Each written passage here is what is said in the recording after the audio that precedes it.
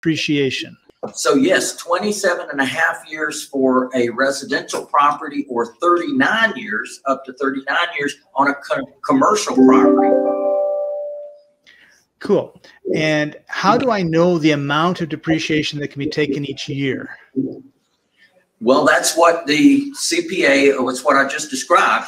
I literally laid it out that there's two different methods that can be used. One is the straight line method, and the other is the accelerated depreciation using componentized depreciation.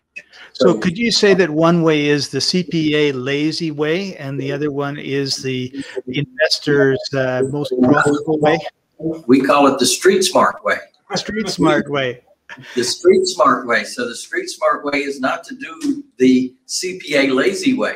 Now, here's an interesting side of that, Scott, is that the opportunity is that people that have been doing it the lazy way, the IRS actually allows you to go back to the beginning of time, actually allows you to go backwards and redo the accounting on that. And that means that you can now bring it as a componentized depreciation. So there's some opportunity in the recalculation and the accounting on the properties that you've already taken to be able to do that. So it's not too late if you've been doing it the lazy way.